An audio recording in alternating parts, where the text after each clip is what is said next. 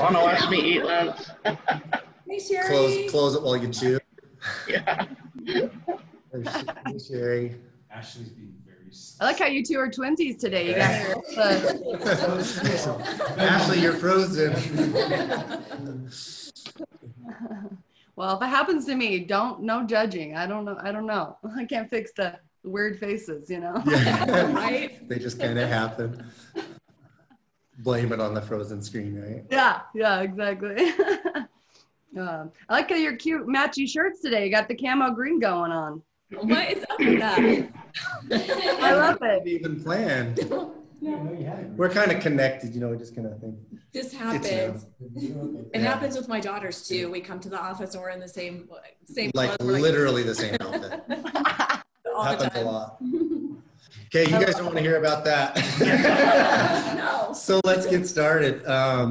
Thanks for coming in, guys. I love these Tuesday trainings. There's always a variety of topics. You never know what you're going to get. And we wanted Maeli for a while, and we were on a Zoom call, I don't know, a week or two ago. I can't remember how long ago. And the opportunity presented ourselves, and we jumped on it. So we're excited to have her. Maeli's got investing background. She's owned a brokerage. I could go on and on about her accomplishments, coaching, presenting. The reason we wanted her on the call is because she knows how to train people. She has good things to share. So we're excited to have her. And we were talking a little bit about, you know, scripts and different things. And she says, well, we're going to talk about a lot of things today. So there's not necessarily one specific topic that I'm aware of. We're in for a treat though. You have anything to add? She looks really good frozen. She She almost is looks frozen. like a Barbie right now. She knows how to freeze pose. I'm like, you're frozen too. Oh, so could you not even hear me? Learned this from Janet. Is it? No, I didn't actually, but we're good now. Give me 1 second. Let me just make sure just talk for once. Let me make sure that there's no bad connection. I don't want to be like this the whole time. So 1 second. Okay. No, it's not all right. We have really good. So we're excited. We're super excited to have Maeli and her energy and excitement and passion for what she does. I think she has a lot to add for all of us. And so super happy to have her. Wish she was here in person, but not so lucky. Yeah, in case it sounds really loud in here, we had a little team meeting going on. So we have a couple of people here. So me and Lynn aren't really casting our voices. There's a few in the room, just so you know. So yeah, we're excited. So turn it over to Maeli. Let's do it. Let's get this done. I like it. Let's dive right in. All right, so I'm going to be sharing my screen because I have a presentation for you guys. Hopefully it's helpful. And more so than anything, I just wanted to kind of touch base on the aspects of how, just positioning yourself in the market as an agent is the most important part, because unfortunately, what you don't know is what the other person's thinking most of the time. The goal though, right, with everything that we do as a salesman, because I consider myself a master salesman, and most people should. If you are an agent or wanting to become an agent, then you need to recognize you need to become the greatest salesman. That is your job. That is our job, to make a good experience for our customers and our clients. And so often than not, right, people jump on our teams, or I talk to a lot of agents and they go, oh, well, I'm a really horrible salesman. Well, then why are you an agent? Like, just, I'm just pausing there for a second, because as though we don't want to be salesy, you're right? We don't want to be salesy. That's horrible. But I want to show you how today, maybe to open up your eyes to what really being a salesman means. Because in the past, if you think about it, and you've been, sold something before, but you get done and it was an amazing experience and you had a great time. You think, wow, gosh, that was that was a really great experience. Not once did you think, wow, that person was really salesy. You just thought that was a good salesman, right? That was a really good person in my life. I'm glad I met them. And you go back to them all the time for business, repetitive business. And it's because you enjoyed your experience. So more so than anything, I do want to teach you about selling and how to position yourself so you don't feel like you're a salesy person, but also a saleswoman or a salesman. But you need to become an expert salesperson in order to jumpstart your business, in order to take your business to the next level. And we're going to just dive right in here. So hopefully this is going to be super fun for you guys. I'm going to have a good time. So we'll go from there. I'm going to share my screen. Hey, and Maeli, is okay for people to unmute themselves and ask questions? Please, Or yes. you want to wait till the end?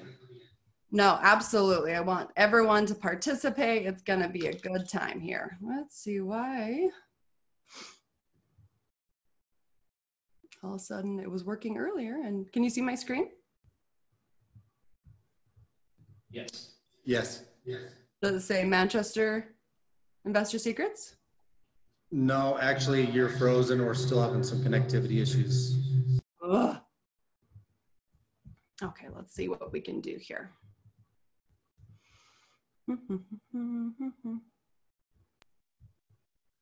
You might have shared the wrong screen because it didn't show up right now.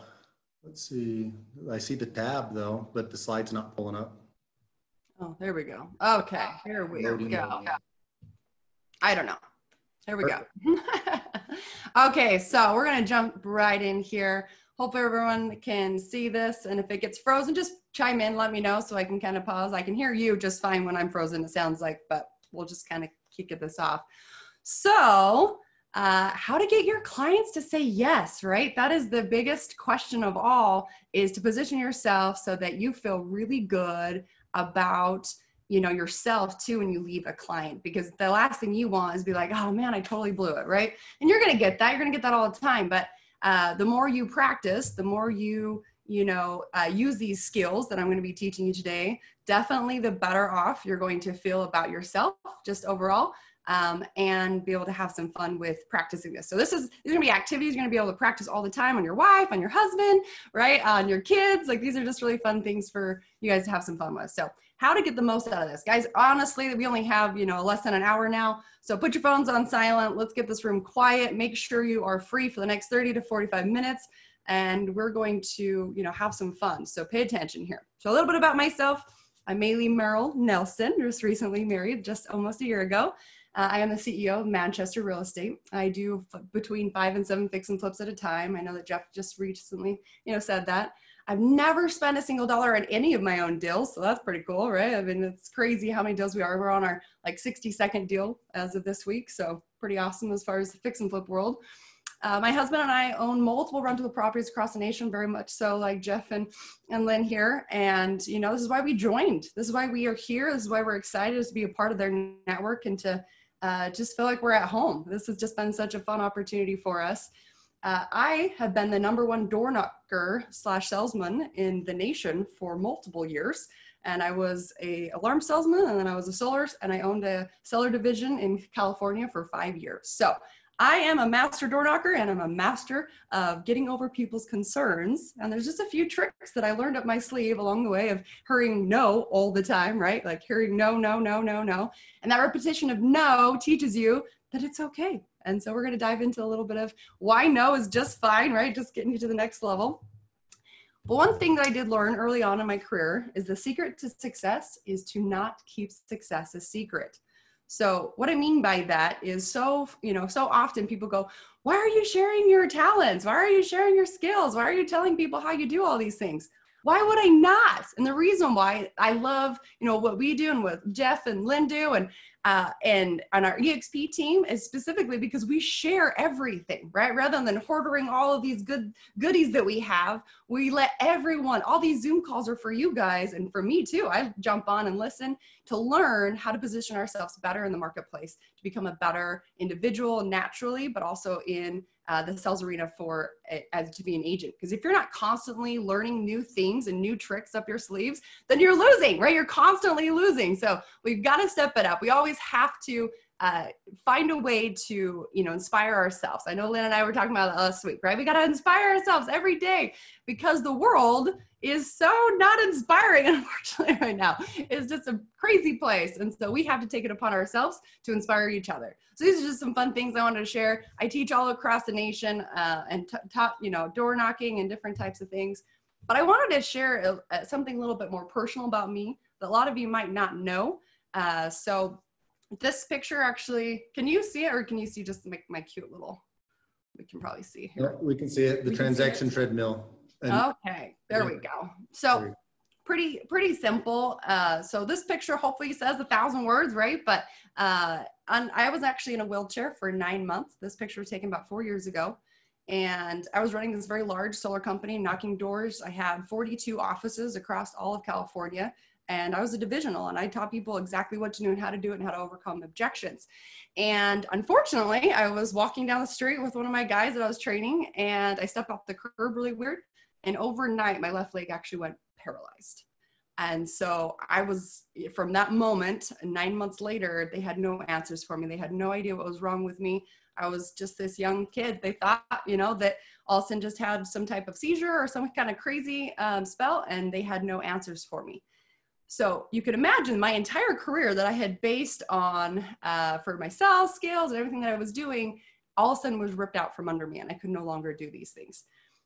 During that time, we actually foreclosed on my house. We lost everything because we were running a large, giant company and I was the breadwinner at the time. I had retired my husband for 4 years. So it just went, we just folded, everything folded. But because of that, it definitely enabled me to, right? All things happen for a reason, right? This isn't a sad story. I can walk now, I'm good, right? You saw me walk out of here. But it definitely enabled me to recognize what was important to me, recognize that that I needed to be able to have a passive income, something that no matter what, whether I was walking, whether I was dead, right, or alive, or I was on vacation, or my kids are sick, no matter what's going on, I needed to be able to position myself so that I can make that residual mailbox money they talk about, right? So that no matter what, my kids were taken care of, no matter what, my family was taken care of. And so I searched for real estate because I always wanted to do some type of real estate. And a lot of you probably on here and people that will be jumping on later, but got into real estate and became a real estate agent because they thought that that was going to get them closer to the investing world.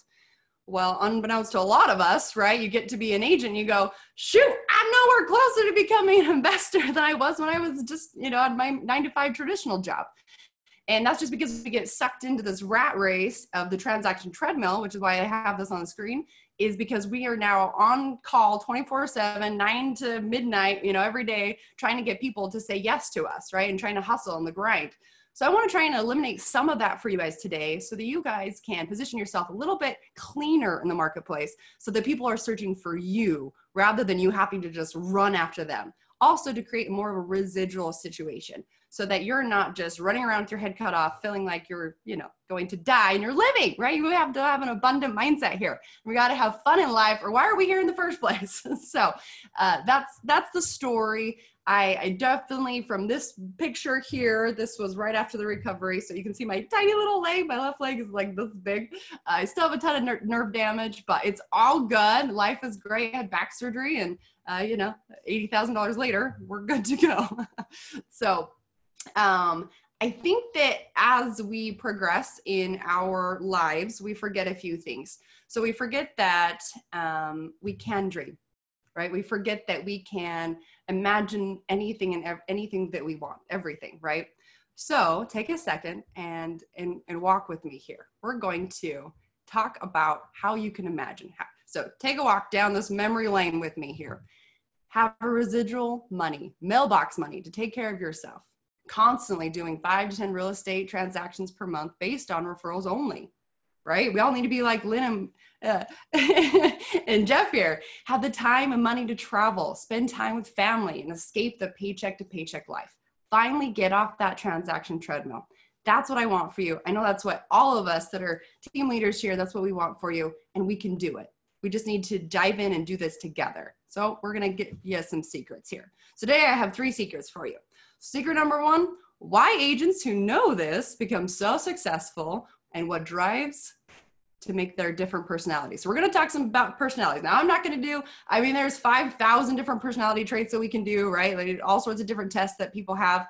But I found that there's a really quick trick to getting people to understand where they're at, and I can figure out what they need really quickly. So we're going to talk about that. Secret number 2, how to position yourself to get a yes with every client. So we're going to talk about that, because we're going to bring up concerns first, and we'll dive a lot into that. Secret number 3, people don't like to be sold, right? We talked about that. They don't like to be sold, but they love to buy.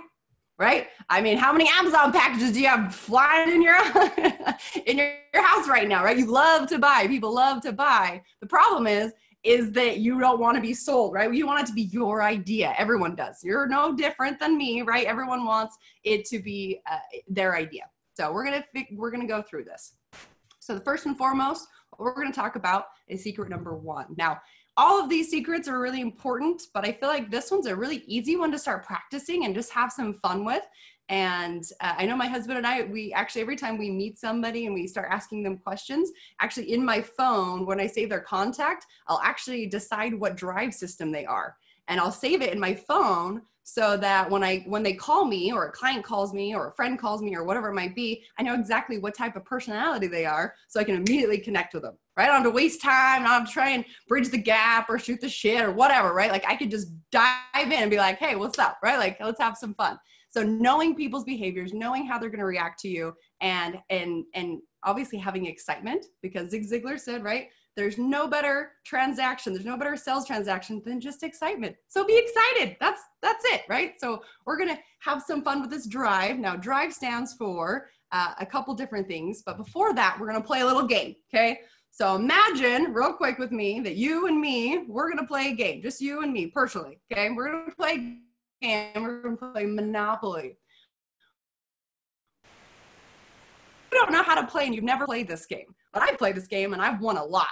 And we're going to sit down together and maybe pour a glass of wine. I don't know. We're going to have some fun. And I'm going to tell you to pick a character. I pick the hat because, well, I always pick the top hat, and you pick the dog. Well, you know, you roll the dice and here we go. I go, I land, I pick my card, I play, and then you play. All of a sudden, what's going to happen if you don't know any rules? I haven't given you any bearing whatsoever. Who do you think is going to win this game? The one that knows the rules. I'm gonna win, right? All the time, every time. I want to win, right? That's just what happens. So if that's the case, then why do we keep playing a game, which is our life, right? We're playing Monopoly, real life Monopoly as agents, right? Why do we keep playing a game that you don't know the rules to? So that's what I want to talk about more so. And this is just kind of a teaser little training, but we have so many more trainings we're going to dive into. So much more, so much fun. I can't wait to just keep hanging out with the merchants and our team and just keep going. So so drive, if you remember on the full spectrum so D is for the first part of drive, okay? So if you're talking to your clients and you immediately start asking questions about who they are, right? Relationships, you always ask, just questions to figure out who they are. Do you like nice cars? Do you like vacations? Do you like dreaming about traveling? Do you value time more than anything else, right? Do you need to be with your family and travel? If travel keeps coming up, or they have pictures all over their house of travel, guess what? They are a director. They are a director, and their hot buttons and their things that are going to motivate them to buy are going to be geared around them being able to do what they want by traveling, having experiences. So they're the experience people, okay? So I'm going to burn through these quickly. We don't have a ton of time here, so we can come back to them and have some fun there if you have any questions. The next one is a relator. Do you prefer to hang out in crowds? Do you think of others before yourself? Do you love to have like charity events and bring a bunch of people in and care for them and cherish those relationships? If you are a relationship person and you value relationships above all else, that's how you're going to get somebody to make a decision or move or say yes, is by positioning it in a way that it's going to be like, oh, you mean I can be a part of something bigger than myself? I can be a part of an event. I can go hang out with people. I can maybe be the person that's in charge of getting everyone together, right? Those are the things, a lot of times the behind the scenes people though. And so you can kind of pull those out as we go. And there's a little trick at the end. We can play a little game. We have a drive game that we can play. And that's really fun too. So we can definitely have some fun to pick out each one of your guys' drive system. The next one is intellect. Do you know all the details before you make a decision? Do you have to have decisions, right? Do you have to look at the back office of something? If somebody's looking at a house, do they have to show up to the house? Do they have to open up the furnace? Do they have to, open up the mechanical box and look at all the details? Are you the detail person? Is your client the detail person, right? I have a hard time with intellects. Now it's hilarious because my best friend that's also on the line here, Jana, she's quite the intellect, which she's kind of a mixture, which is great, right? But but it's a great mixture. And if you can learn how to get along with somebody that's opposite of you, it's fantastic, because you have somebody that's by you all the time that is bringing in different relationship capital to a friendship and or to a partnership, right? So learning who people are when you're talking to them and recognizing that they might not give two craps about what you're saying unless you can hit how they need to be talked to. So if I start talking to them to Jana, right, about all these other amazing things about how we're going to go, like get right to the point, and, we're going to go traveling and do all these things. And she's like, okay, yeah, but what time and when are we leaving and what day? And, she needs to know all the details. She's organized, right? I'm like, oh yeah, we'll just figure it out when we get there, right? That's me. We'll just wing it, right? No, that's, but it's so great to have those people in place. So knowing the person that you're talking to as a client is super helpful, because if you're out on the doorstep or talking to a customer or a client, right, and they're saying to you, oh, well, but I need to see the contract. I need to see the contract. And they keep getting hung up on the contract. Who do you think they are? Intellect. You can't just push it aside. You can't just like forget that it's even there or trying to ignore it. No, bring it up first. If you know they're an intellect, you've got to tackle this beast way before they can start having concerns. Because if you don't, you'll lose your client, you'll lose your customer. And that's what we're trying to fix here, right? So definitely position yourself. The intellect is definitely one of the hardest to get over, because they will go through all the details. They will sit in front of you sometimes and actually read the entire contract with you. You're like, what? Why are you reading the contract? It's like design, right? But no, that's what they need. And that's okay. That's a beautiful thing. That's who they are. And that's who, we need to represent in how we're going to serve them. So moving forward, validator. Now, I'm a validator. If y'all didn't know yet. So do you need praise? Do you need awards? Do you need recognition for your efforts? Do you care about what people think? Now, I always say, oh, I don't care what people think. The truth is, I totally do. I totally do. And as much as I like to say I don't care at all, I definitely do, right? A lot of things that I do. I have nice cars, not because I'm a director, but because I'm a validator. I want people to be like, oh yeah, she's got a nice car. Right? Like I totally am. I'm definitely a validator. Now, so many people are a mixture, right? And you just kind of understand what they are. But when you start asking questions, if something's going to motivate them to do something, is what they are. So the one thing, right? If you told them, hey, if you're going to get an award if you do this, and they do it, they're a validator, right? Figure out the person that you're talking to. If you're talking to a client and they're like, oh my gosh, like I just need this and I want this type of house. Well, why do you want that type of house? Why? What's it for, right? Do you need this glorious house to show off who you are? Like to be like, oh, look at Maeli's house, right? Do you need a big showroom to invite a bunch of people over? Like, why do you want these things? What is in it for them? Understanding that client, right, your person, is so beneficial, because the entire time then through the close or through the time that you're talking to them, you just bring up exactly what their eyes, right? You bring up what's so important to them, that they will forfeit everything and anything to make this happen, because you're telling them that this is what's going to give it to them, right? And by doing that is going to set you apart from everyone else, because they don't know how to relate to them, right? How to be attractive to them and listen to what they need individually. The next one is executive. So executives, I'm also an executive, but I'm first a validator, then I'm an executive. I am right to the point. Do not sit. If you knock on my door and you take more than 2 seconds to tell me what the heck you're doing, I will leave. I will just be like, okay, peace, I'm out. I shut the door. These are the hardest people to get to say yes. Now, intellects, as long as you know how to position yourself and know that they need details and they need all the ins and outs, you can win them over every time, as long as you have the backing for it. You have the contracts that are the right contracts, and you're not missing spelling. They're the people that will not sign a contract if their name's not spelled right, even though you can just initial it, right? They're the people that will back out of a contract because you missed dates wrong, or you had to resend contracts a couple times. That's not going to fly for those, intellects. Executives, they'll let you slide a little bit, but they are right to the point and punctual. They are not going to handle any BS, right? They need you to be on top of your game, quick and right to the point. So, and you can make really quick decisions though. That's the best part about being an executive, right? Even though there are some downsides, right? We can talk about that here in a minute, but being an executive allows you to accomplish so many more things than maybe a relationship person, even though that's also an amazing talent and experience. The problem though is usually relationship people, they take a lot of time because they need validation. You know, they need other people to tell them it's okay, and they need, you know, relationships, and they need to make sure that we can bond, and, you know, all these things. It's like, oh, okay, great, but like, let's just get this done, right? So that's me, right? I'm the executive. It's like, no matter what, I'm like, okay, how do I get this done? And we are selfish, unfortunately. We think of ourselves a lot of times before other people. Now, there's good traits to that, right? And there's bad things to that. One of the best things though for, you know, most executives is they're confident. It's because they know what they want and they know how to get it. And so luckily all of us have a mixture of all four, or all, you know, all of these. So it's not that you're just one specific thing, right? It's just that there's one thing that's going to motivate you more than anything else.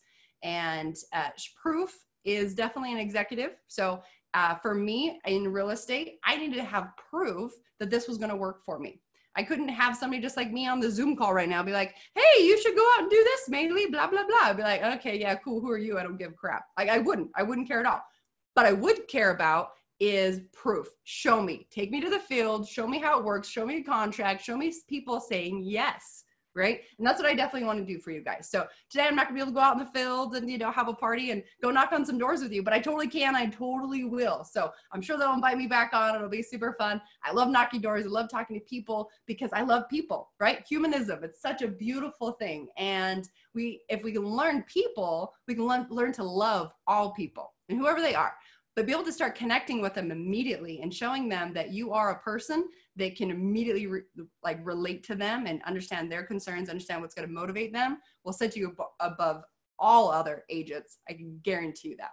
So have some fun with this. Recognize that there are so many different ways to ignite, you know, the fire within somebody. And most of the time it's just questions. So I know that there's, you know, so many great quotes by the questions are the answers, but that's also a really good book. If you haven't read that, Questions Are the Answers. Such a great book. You should read it if you haven't. Okay, secret number 2, how to position yourself so that your client says yes every time. What is their hot button? Bring up concerns first. Okay, who can tell me what a hot button is? Anybody? Doesn't it just kind of mean you're hitting an area that's of special interest to them? Their hot button, what motivates them, what they're emotional about, something like that?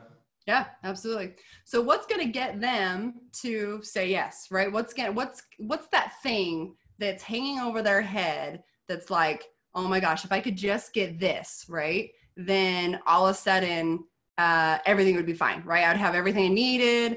I wouldn't have to stress. I wouldn't have to do, right? Whatever it might be, it's that one thing that's going to push them over the edge.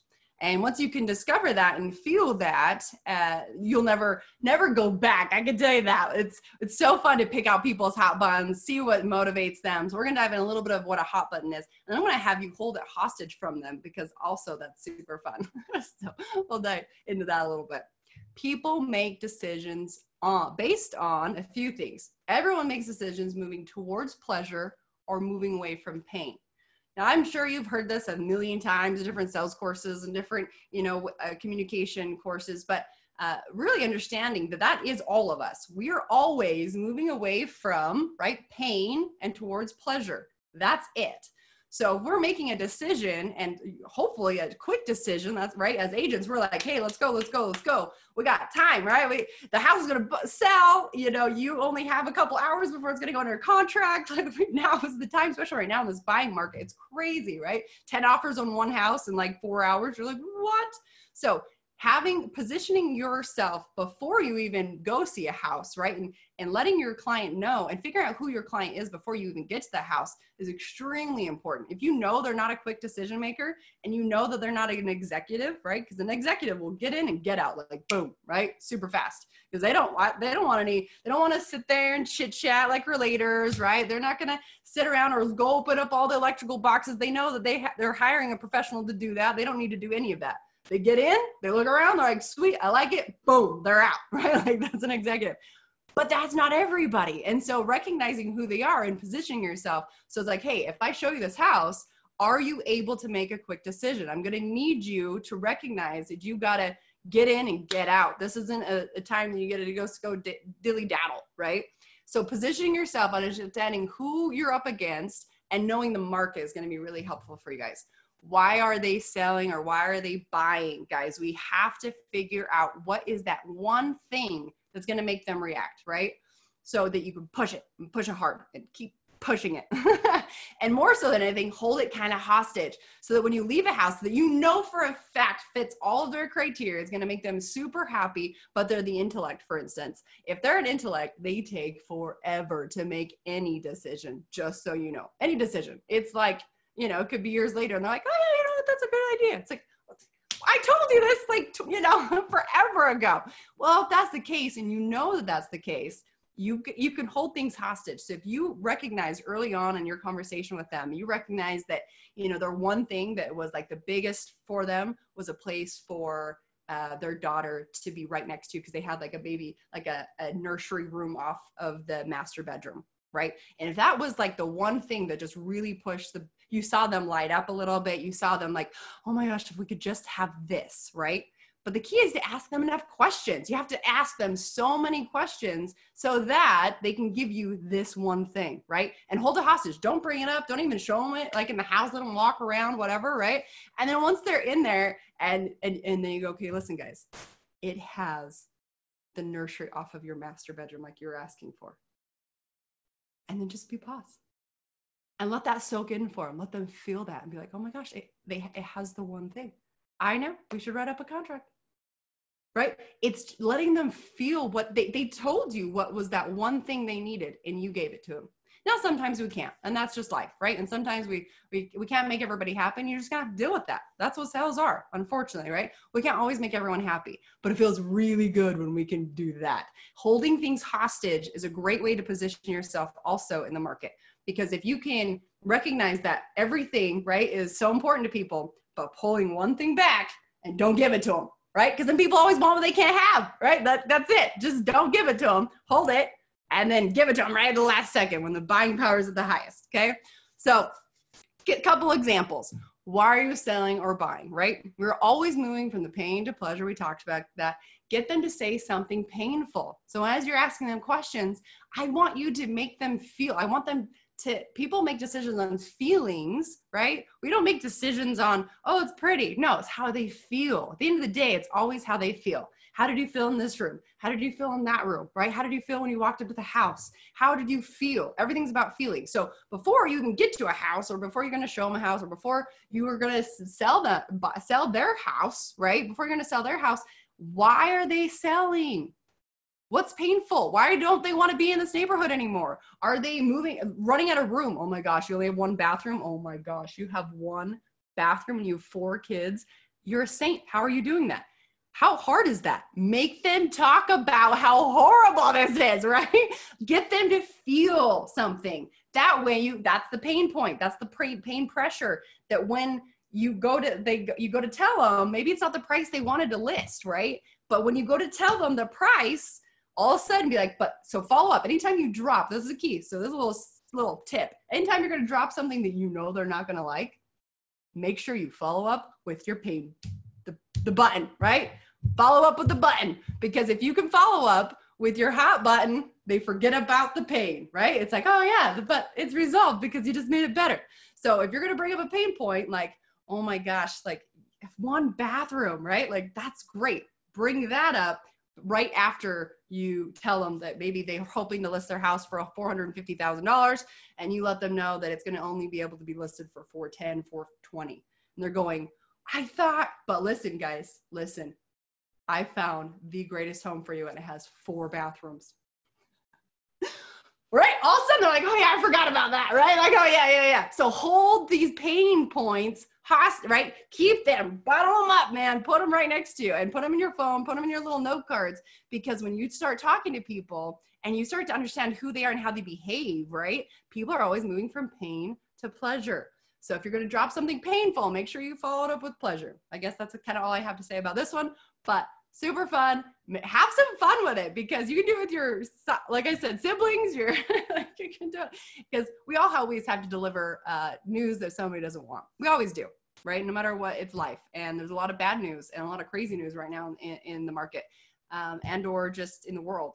And so when we are sharing bad news or we're sharing something that's painful or hurtful, make sure we are always following it up with something good because that's how we will win, right? And get them to say, yes, I'm doing it. It's like, yeah, you are. Right? Of course you are. Yes, you are. Okay, let's play around for some examples. Mr. and Mrs. Buyer, in order for me to serve you at the highest level possible, I have a few exploratory questions to ask. Now, this makes it very broad, right? Like I can ask them anything and anything, and they're going to answer. People love answering questions. I don't know why, and they will tell you anything if you ask. It's kind of, in the beginning, I know uncomfortable. We've played a lot of games and, you know, a lot of our classes that we do, and people get really uncomfortable. Like, I don't want to ask. It's like, well, ask anyway. What's the worst they can say? No. Who cares, right? If they say no, I don't want to ask that. I was like, oh, okay, moving on. Next question, right? Who cares? So your answers will help me hone in on what is most important to you and your next home purchase. To begin, we need to talk about your buying power. So see how when you say that, you're actually edifying them. They have buying power. They're making them feel good about something. Oh, you mean I have buying power? You're right. Let's talk about this. Make sure you're edifying the person that you're about to talk to about this, because you're going to ask a lot of questions that might be extremely uncomfortable for them. Or they might be really painful, right? You're going to be pushing on that pain button really hard in the first part of this questionnaire. And that's okay. I want you to be okay with making people feel uncomfortable. I know that sounds crazy, but it's okay to make people feel uncomfortable. The more awkward you are, usually the better salesman you are. And I know that that's also kind of weird and, you know, maybe not so how you've seen it in the past, but it is. Being able to have this awkward silence, it's okay. You don't always have to be talking. I remind myself this all the time because I'm a talker, but it's okay to just be in silence. And the next person that talks usually wins, right? So it's okay to ask a question and then wait for the answer. They will give it to you. Okay, let them sell themselves. All right, so people, again, do not want to be sold, right? But they love to buy. So if you can help them make it their idea, they're going to have so much more fun and they're going to have such a much better experience. The more questions you ask, the more they feel you care and are on their team, right? You got to be on their side. You got to be defense mode, right? Like, oh man, we got to do this for you guys because of this, this, and this. But you only can know those things if you ask enough questions. The more you ask, the more you can use and position yourself to get them to say yes. Okay. So if you have any questions about this, you know, this is a good time to maybe take a second, but there's probably a lot of questions you guys going to have in a second because of the Feel Felt Found that we're going to jump into, but okay. Never too many questions, right? So you've always heard this, right? Everyone, yeah, like everyone's heard ask questions, like that is the key to all of sales and or in life. Like your kids, if you don't know what's going on, right? You're like, like you're freaking out because you need to know what's going on in everybody's life, right? Like that's our human nature is we need to know what's going on. We're so nosy, right? And that's why reality TV shows are so great. It's like, oh, what are they doing? You know, like, and celebrities are so famous because we care. We need to know what's going on. And if you can help them understand how much you need to know about them, that also makes them feel really good and edifies them. What are their goals? How fast do they need to sell? And do they need quick money? Maybe a cash offer, right? Learn your client. Because unfortunately, more often than not, I meet agents all the time, right? Because I'm selling all these properties or buying all these properties. And I meet so many really, really good agents. I meet really good agents. No, I don't, guys. No, I'm embarrassed, truthfully. I call myself now an agent and I'm like, I don't know if I like that title all that well. And it's not for any other reason, right? Then just simply it has a bad stigma. Like all of a sudden we're these nasty salesmen or we're not these people that are trying to help people and we're friends with all these people. No, all of a sudden we're these nasty, oh, that's just a nasty salesman and they're greedy and they're this and they try to do this and they try to do this. And I just hear all these horror stories all the time. And, you know, I'm lumped in with all of you now, right? This is great, but I really want you to explore the idea of, you know, that you're a salesman is not an ugly word. It's not a grimy, you know, car salesman-y, you know, like it doesn't need to have that title. It needs to be like, yeah, I'm a saleswoman, right? Like, and I'm a great saleswoman because I'm going to give you an amazing experience. And you're going to be so grateful that you purchased your home with me, or you're going to be so happy that you sold your house with me. Confidence, right? Remember that how you speak to people is everything. So if you're going to say, I'm going to try to sell your house. Oh, heck no, that's not going to fly, right? I'm trying to do something. Get that out of here, right? You don't ever try to do anything. You do or you don't, and that's it.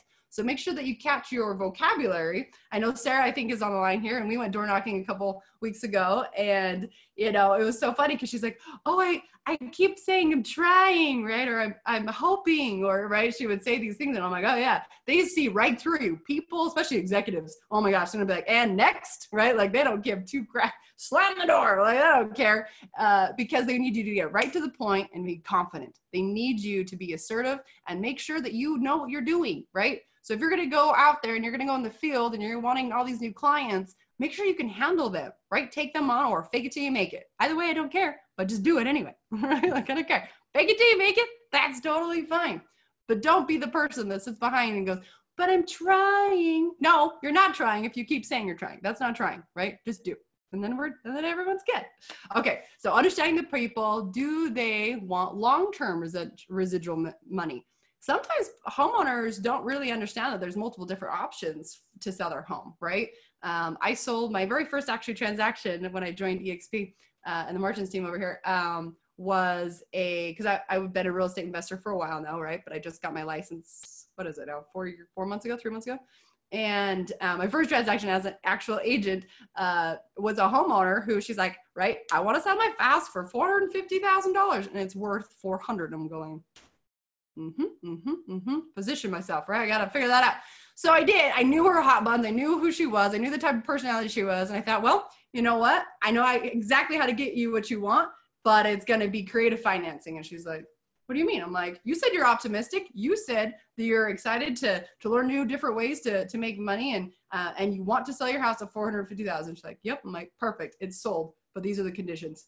She's like, what do you mean? So it was seller finance. They got $75,000 up front. They get a cash flow every single month. They make, you know, about $500 a month cash flow because they own the house outright every single month. And it's for 5-year balloon.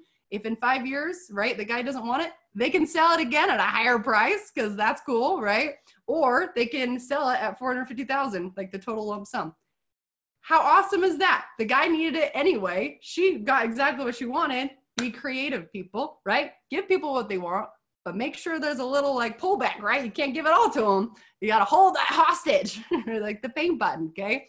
So be clever, be creative, and know that you can, if you don't know the answer, you can reach out for help too. That is a scenario that I feel like I actually am really good at, and that's just because I don't know a lot of things. I don't know a lot of things. I totally fake a lot of things, and that's okay. Know your strengths, right? Know who you are and reach out to other people, because, you know, if you can reach out to the people who are way better than you, that's how you make multi-million, you know, millions and millions of real estate at big, huge portfolios, is just simply knowing your strengths, right? And what type of person you are, and put everyone else around you so that you don't do all the other stuff that you don't want to do, right? Or that you don't know how to do. And that's too easy. All right. Make sure you always set clear expectations up first. This will save you a lot of time and a lot of money, guys. Under promise and always over deliver. You've heard it a million times. I'm just going to reiterate that because I'm tired of agents lying to me. So there you go. I don't want that. That's ugly, right? We don't need that. This is where it gets really fun. And we're going to have some maybe role play here because this is, you know, I've used this for now 14 years and I made a lot of money doing it. And I know that you guys probably have too, but maybe you haven't mastered it. Maybe you haven't really dove into how uncomfortable it can make you feel and how uncomfortable it can make the client or your customer feel. The homeowner is going to feel very uncomfortable when you start using feel, felt, found for a second. But if you position it right and you start practicing it, you will win every single time. Just like my Dos Equis guy here, all right? So you're gonna win, right? But when I do, I close. So make sure you use it. Sell through telling stories. So who's heard that? Let's open this up a little bit. Who's used it? Do we know like what that is? Feel, felt, found. It's a type of, you know, sales tool that we've used, you know, in the sales world for years. Anybody use this strategy before? Yes. Good job, Brandon. Okay. Anybody else? Maybe, maybe not. Shantae, have you ever heard of it before? No? Oh, good. How about that? Look at this. I'm going to be able to teach somebody something new today. I like it. Okay. So too fun. If you haven't heard of Feel Felt Found, it's a really easy, in the beginning, it's not. So it's going to be awkward, like I prepped you for. Okay. So in the beginning, it feels like, ooh, I don't like that. It's just awkward, right? But once you get really good at it, ooh, you're a lethal weapon. And I'm telling you, it's worth it. So just practice it, have some fun with your kids. So what simply it means, Feel Felt Found, is you're going to help somebody become a part of a story. So instead of telling them what they want, you're going to show them how and why they want it. Okay, so that's kind of the understanding behind it, but it's a formula, Feel Felt Found, how to do that, how to tell the story. Okay, so we'll jump into this. So how to get a yes, right? Mr. and Mrs. Buyer, in order, let me move this so I can read this a little bit better. Here we go. Mrs. and Mrs. Buyer, in order for me to serve you at the highest level possible, just have a few questions to ask. I know you're under a lot of stress trying to figure out exactly what to do with your time and with your home. I have a few solutions. First, I just have a few questions to figure out what is most important to you as we progress. Now, just that simple statement, if you're on the phone with them, or, whatever it might be, or if you're on the doorstep or you're in a chat box or whatever it might be, just that will open up this very like, wait a second, this seems like they're going to an extra level to figure out who I am. Okay, I'm intrigued, right? I don't know very many people that are gonna be like, oh, actually, I don't want to answer questions. No, this is set up very well so they can get to the next step. Okay, so objections. This is why we know everyone has objections. I can't find, maybe an objection might be that people would love to sell right now, and I mean, everyone's gonna shake their head probably to this one. Everyone would love to sell because the marketplace is so high. Everyone would love to sell. Why aren't they? Why is the market so low? We have the lowest amount of homes that are for sale right now than we have in a long time. I think we're at a 2-week turnaround. So if we sold no more homes in the state of Utah, so I guess not, I don't know about Oregon, sorry, and other people that are on this webinar right now, but if we sold no more homes in Utah, in 2 weeks, we'd be completely out. All homes would be sold. That's crazy, right? Like that's insane. So an objection would be, why are more people selling? If they have a ton of probably capital in their home, why are people not selling? Well, there's a lot of reasons, right? Fear, and they don't know what's going on with the election, blah, blah, blah, right? There's a million objections that could come up. Well, more so than anything, I feel like the most prominent objection would be they can't find a property that is equal value, right? Would you not agree? They can't, if they sell this house, then what are they going to buy? I mean, a trailer? Like, you know what I mean? They get really hung up on this idea that, if I sell, I can't find something else that's going to work for me. So that's, I would say, the number one objection that I get. Maybe you're getting something different, and I'd love maybe to hit some chat box, and this is where we can do some role play. If you're coming up against some objections, I'd love to role play with you. I'd love to go through some of those objections and so show you how Feel Felt Found can get rid of those objections or soften the blow, right? So that they don't feel like objections, they feel like you've resolved their problem. And that's the whole idea behind it. Because again, people love to buy. They want to buy from you. They want to sell their house. They want to buy a new home. They want new things, but they have to have like permission, right? They have to feel like they can have permission to do those things. And this just sets them up to do so. So customer objection, whatever that might be, then you're going to say feel. Okay. So you need to bring up some way, let the customer know you care about their concerns. Okay. So you're going to somehow create emphasize with them, right? Create empathy. Make sure if it's not you, like, oh my gosh, I know exactly how you feel. Well, it can be you, right? If you've had a personal experience that can relate to them, but a lot of times they don't care about how you feel. I'm going to be honest, right? They're like, I don't care about how you feel, but they care about maybe somebody else. So like, hey, I know exactly how you feel. Your neighbor just down the street actually went through a very similar situation, right? That's setting the stage. Okay, so feel. Some way you need to feel what's going on. You need to recognize that this is a problem and you can't just blow past it, right? It's a big deal to them or they wouldn't have brought it up to you in the first place. Now, there are smoke screens, and that's a whole nother training. Smoke screens can just be somebody saying something to get rid of you, right? So a smoke screen is something like, you call somebody up or you're knocking on the door, or you're talking to a friend or whatever, I'm like, hey, have you ever thought about selling your house? I'm like, oh, I'm a renter. I would never buy a house. I'm going to die tomorrow. Okay. Irrelevant. They don't really want to talk to you, right? So I just keep bugging them, asking them questions anyway, because that's what I do. But that's what a smokescreen is, right? So sometimes people bring up an objection. It's not really an objection because they're just trying to get rid of you, and that's fine on the phone or whatever it might be. So we have a whole list of those. I can put a link in below of just like what are smoke screens, like, or what are real life actual objections that are a concern and that will stop a sale, that will stop them from buying or selling. Those are objections, right? So hopefully we can understand the difference between just somebody like, you know, blowing smoke or actual real concerns. Okay, so you're gonna feel with them, right? You're gonna show empathy with them. The next step is you're going to get them like to feel the felt scenario, okay?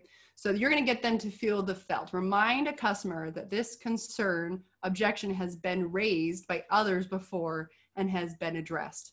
So in that same scenario that I just used, hey customer, right? I know exactly how you feel because your neighbor just down the street is going through the same crazy thing. Like, I can't even believe it, right? Whatever it might be, or just was going through them.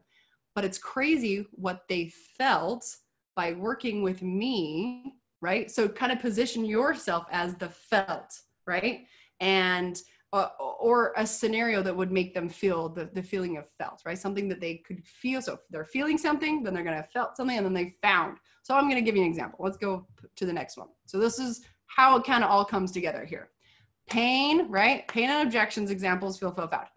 We're going to run through multiple scenarios. Hopefully, if you guys can come up with some, like text me, whatever, we can get through all of them. I have so much fun with playing around with this feel, found, because it's a story, right? Selling, it's just a story. That's all it is. So again, make sure that it's not you don't feel salesman-y, right? You're just giving them a story. Okay, so we can't find anything we like that makes this worth our time to sell. How many times have you heard that? I've heard it a lot. So if that's like their objection, right, or their pain point, if you will, I totally understand what you're talking about. You have a neighbor who is feeling the same way. After we started working together, right, so feeling the same way. After we started working together, in just a few months, we were able to find them exactly what they were looking for. They felt, bingo, right, boom, they felt like there were never going to be the right home until they met me. Position yourself, right? You're the felt. You're the person that resolved their problem. You're the person that is the, woo, look at me, look at me. What they found, right? There's your found. So you got to complete the circuit. You got to complete the story. What they found was they had been overseeing, they have been overseeing so many great homes because they were not an expert. Okay, now this is very dry, right? This is just a little tiny script here. You can elaborate all you want, right? They didn't know who, what they found was they couldn't find the right home because they weren't an agent, right? They didn't know what they were doing. They didn't have all the tools and skills that we have, that I have.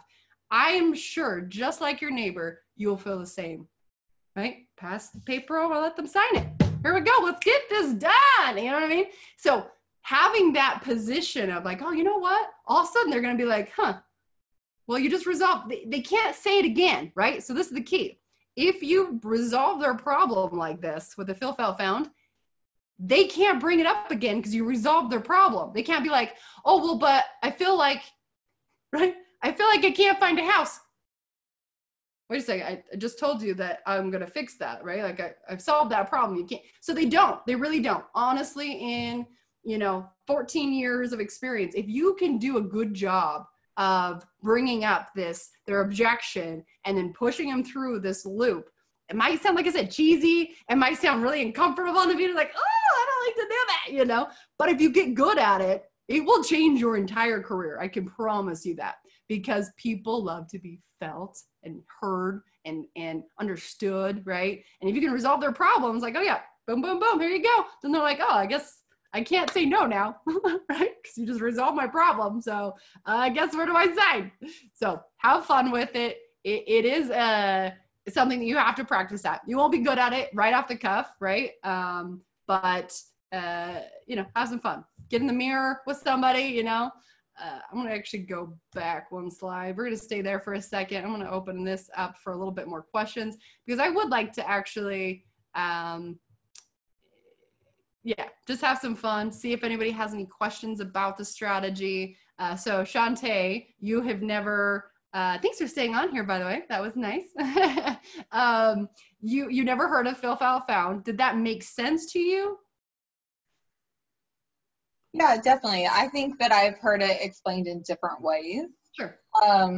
But yeah, I really appreciate this because I do hate sales. Like, I am a relationship person, so if I can change my mindset and think of it as storytelling.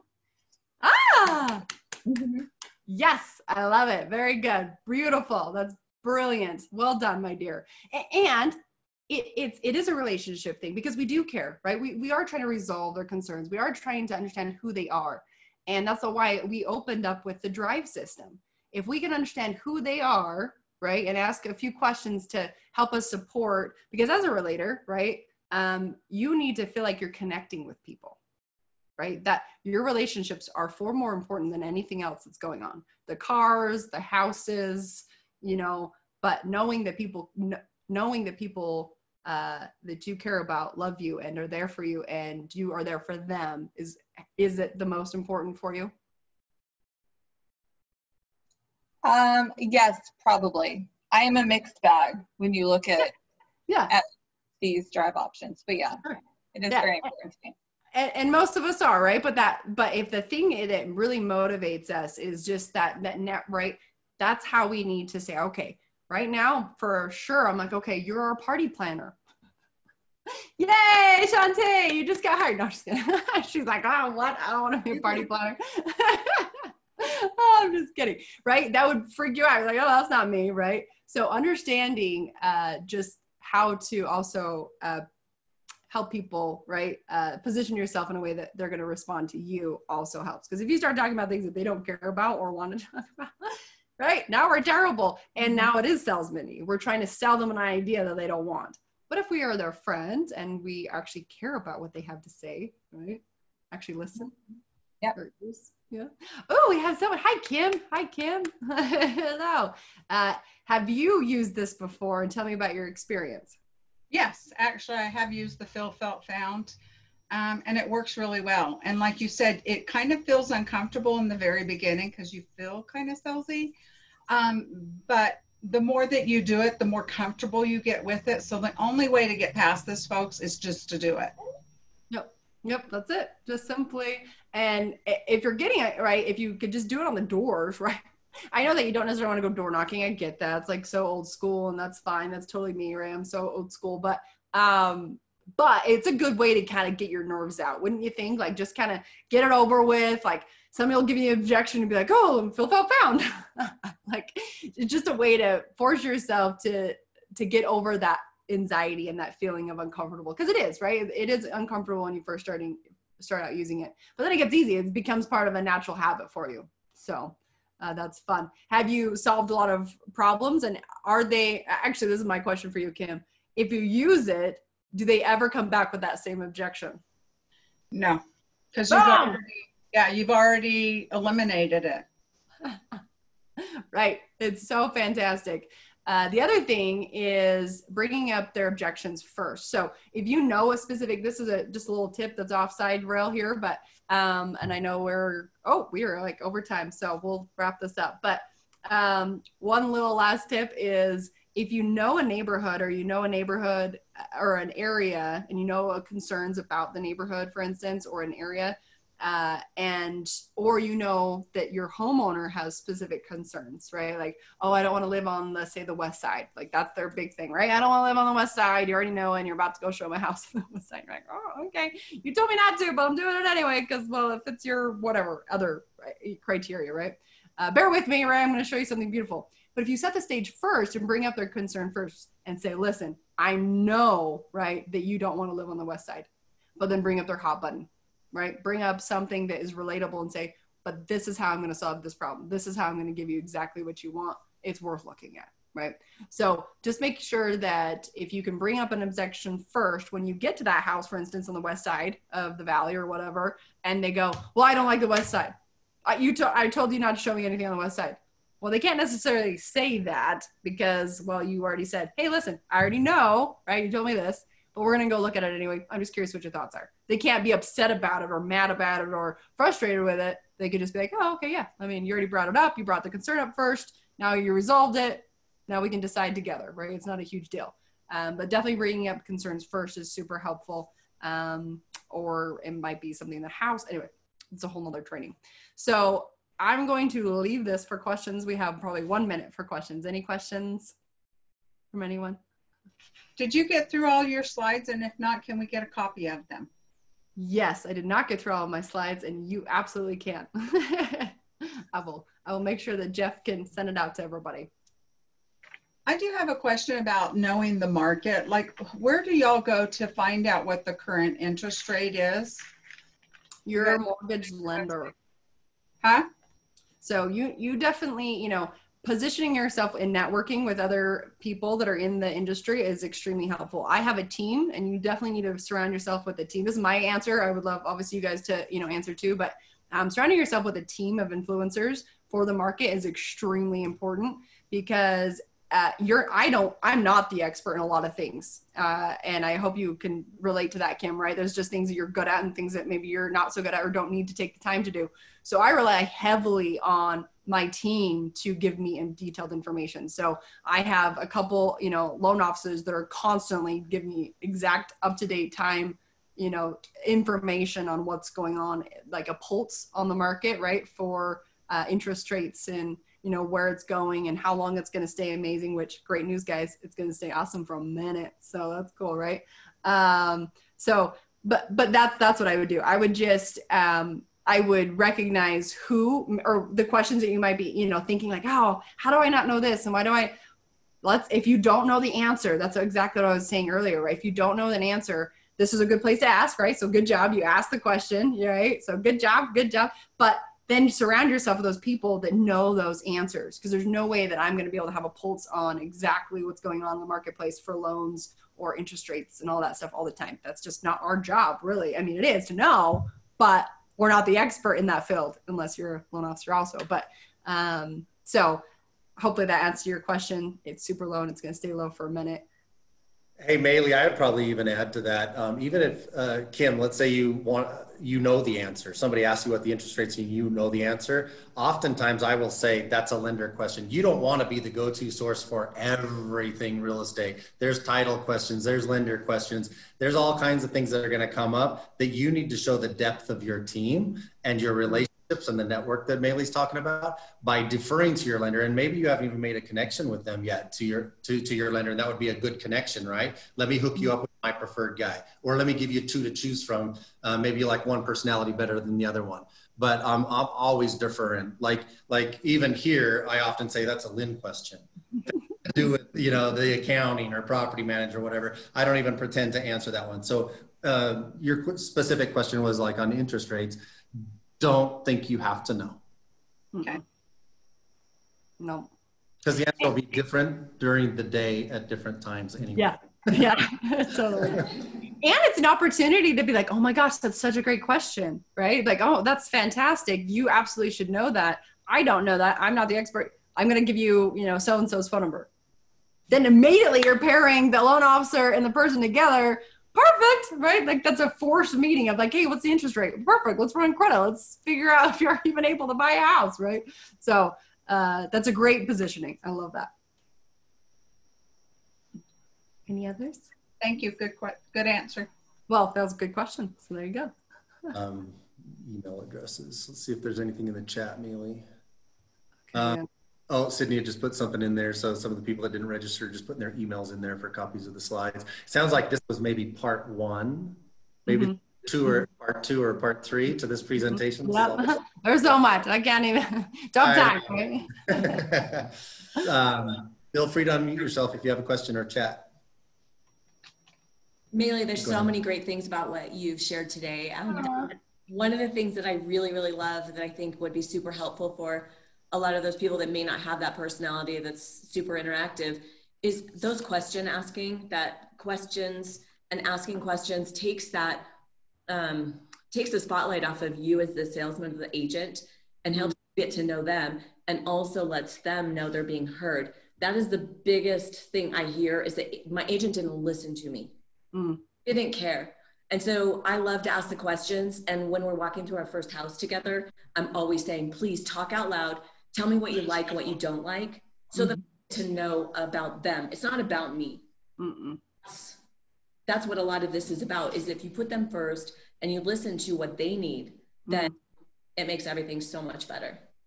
Yeah, no, I love that. That's brilliant. And, you know, I recognize that you're a validator, right? We're sort of a lot alike in certain ways. And, you know, somebody showed me a house and they're like, okay, like, do love it, right? Talking to me, asking me all these questions like, okay, can you see yourself, you know, entertaining and having a party at your house? And, you know, can you feel this experience, right? And if they're like, no, I actually can't. And it's like, well, this isn't the house for you. You know what I mean? Because you know that's important for them, right? Like, I need to be able to entertain people. I need to have all a good time. I need to be able to be like, wow, cool. Like, look at that, right? Like, I want that. That makes me happy, right? To know that people are having a good time, that they're having a good experience, and I was able to help them do that or have that experience. So because of that, recognizing who you're showing, right? They need to feel whatever it is. It's so important. Like, so often, right, in sales, we're like, oh, well, do you like the color? No. Next. It's like, well, and it is so helpful to know what personality they are, especially like you find out you're working with an engineer. Totally want to get them the numbers. And so I know exactly what lender I'll send them to. If they want different lenders, I'll say, okay, this lender's right to the point. This lender's going to get you the numbers. They're going to be super fast. They're going to talk fast. They're going to get it done. Or you can have the guy that holds your hand, and they don't want the guy that holds their hand. They want the person that's going to get straight to it. And so I love that. It's the first thing I always want to do too, is figure out who am I dealing with? What do they need? Because I don't want to put my personality type on them, which is what a lot of people do. Yeah, I learned the hard way with that one. Yeah, it's like, oh, everyone's it. No, they're not. Or I'll have to slow down because I'm such a like right at the point type person that I'm like, oh, wait, you want to have a conversation. Okay, let's talk. Yeah. Sorry, my bad. You know, like I forget, you know. So, but definitely, right, having, yeah, I don't know. It's terrible. Even my best friend, like we talk maybe once every 2 weeks. Like we just, you want to talk to Maeli? Schedule a business meeting, dang it. That's how you talk to me. It's terrible. But I'll leave with a couple things. It's been an absolute pleasure. It's been so fun being here. And thank you for just letting me be here and be a part of what you guys are doing. It's so inspiring. And I know that we're about to shake some stuff loose, right? We're definitely about to have so much fun and to tear up the known, you know, agent world that we're in. It's like this kind of, you know, but let's make this a beautiful experience, right? Let's have fun with it. Let's dive into something that can make us feel good too inside, rather than this like nasty, ugly, like salesy thing, right? It's like, no, get out of there, right? So I'm going to leave with this. I want, you know, my husband's written a book. It's called Mindset to Millionaire. He's, you know, a top real estate guru, if you will, in the nation. He's super fun to listen to. He's extremely entertaining, in fact. So that's fun, right? Like that's nice. And you get to praise it too, which is great for both of us, right? But I know for a fact something that I've learned from him is, and any multimillionaire that I know or how we did, or you know, different people that have done it, is you need multiple streams of income. So I'm going to leave you with, you need passive income, right? If you get what you don't know if you wake up tomorrow. Guys, we don't know if tomorrow comes. And we need to know that our lives are taken care of. We need to know that we have positioned ourselves in a way that we have good relationships, we have good friendships, we have good people around us, and that we're doing good things for people, right? But we're also taking care of ourselves. We have to be selfish. More often than not, our leaders, right, don't take care of themselves. And then that hurts, right? Because then you're like, oh, but I don't have any time for me now. And it's like, right? Passive income solves all those problems. You need to position yourself. You need massive income. That can be big, selling up, you know, your fix and flips and whatever, or selling lots of homes, right? On the massive side. So massive versus passive. Passive just comes on all the time, right? It's just there whether you ask for it or not, essentially. Massive income, however, is selling that home, right? Or buying, yeah, or helping a buyer buy a home, right? That's quick money. That's massive income coming in all at once, but it's gone just as fast as it comes in. And that's the scary part about massive income. You need both, right? You need portfolio income. That's rentals and, you know, all these big things you can sell off if you need to. If times get hard, you can sell it all off. I know we were having a conversation about that last night. Profit share income. Some of you don't know what that is. you need to figure out what that is. Get with somebody that brought you to this call, because profit sharing in real estate is like the best thing in the entire world, right? Stock income. I make money every single time I sell a house. Every single time I sell a house. What? That's freaking awesome. So we'll talk about that. I'm sure they're going to dive into it. Double dip, triple dip income, right? I just sold a house where I purchased the house as a rehab because I was a fix and flipper, right? And I sold the house, and I was able to put somebody on my team that purchased or was the buyer's agent. So I was a listing agent, but they were the buyer's agent, and they were on my team. So I triple dipped on that one, actually quadruple dipped, because I also got profit share on that property and stock. Guys, that's insane to think how much money on one property. I think if I did them, I think I did do the math actually last week, so I'm about to we just closed on it. And I want to say on one transaction, I made like $65,000. That's not bad, you know, like that's so fun. And it doesn't take any more time. It didn't take any more effort. It's just simply knowing something you didn't know. I know the game. I have Monopoly, right? I played it. We've played it. The people that you're surrounding yourself with right now have played this game for a minute, and we're good at it. The secret to success is by not keeping success a secret. We want to share this information with you. I'm not holding anything back. I want to share this knowledge with you, because the more successful you are, the more successful we all can be. We're a team, and I'm just happy to be here. And I know that my husband's really excited to show up next week. He's going to be teaching the 5 currencies. I'll just touch base real quick on that, and then I'm going to let you guys do your thing, because I know you got lots of things to do. Go make some monies, right? So wealthy mindset, investor, agent, right? So 5 currencies. Now, he's not an agent. He is just a super successful businessman in general, right? He has multiple streams of income, time, knowledge, relationships, credit, right? So we're going to go through, most people think about one way on how they structure their currencies in life. And he's going to talk a lot about time, knowledge, relationships, credit, and money. And then he's going to dive into the 4 pillars of wealth. And once you know you have the 4 pillars of wealth and you have them mastered, and that's what he's going to be diving into, is mastering those 4 pillars of wealth, then you can solve anything. You can go and buy anything. You can go buy a 16-plex tomorrow if you wanted to. Not using your own money. You can do, I mean, anything you want. You can dream it. You can do it. Just simply understanding the rules of Monopoly. Okay, so he's going to dive into that next week. So excited to be here. I love you all. Reach out to me. You know, Facebook me. I'm the investor agent, so find me. Thank you, Maeli. You are amazing. I love your energy. I think everybody here is probably a little bit more motivated than when we started. Yay! Yeah. And we realize we don't know everything, right? There's always something to learn. I already ordered your book, by the way, or the one that you recommended. See, right there, ready to go. Yeah, very good. You know, so be a doer. That's a doer. You know, That does something great, do it. If someone that is better than you suggests to do something, do it. You know, it's just go after it, especially right now. We have a lot more time. Some people have a lot more time on their hands to be able to read and get better and educate themselves. So take advantage of that. Absolutely. Cool, guys. Thanks for coming. I'm glad you all were here. We'll get those slides out to you. Super excited for next week. I mean, this should be on your calendar every Tuesday, right? Every Tuesday at noon, you know, we're at the same place every week. And super appreciative to you, Maeli. Great content, great presentation. Thanks, guys. Do we need more time than an hour? Yeah, right? It's like, hey, let's just do a whole workshop. Well, I know that, so after this, I know that we're gonna maybe have a little powwow. So let me know if you can jump back on a Zoom call or something and have a little powwow, because I have some big stuff that I want to talk to you guys about. So sweet. Yes. Sounds good. Hey, Maeli, this is Eric. I just wanted to say that was amazing. Aw. If you, if you just wanted to train next week and just push Mitch a week back, just train next week, because that was fantastic. Part 2, right? And I can't wait. Part 2. I got a lot of trainings up my sleeve. So. Keep on going. I love it. Aw, that's really sweet of you. Well, thank you. I appreciate that.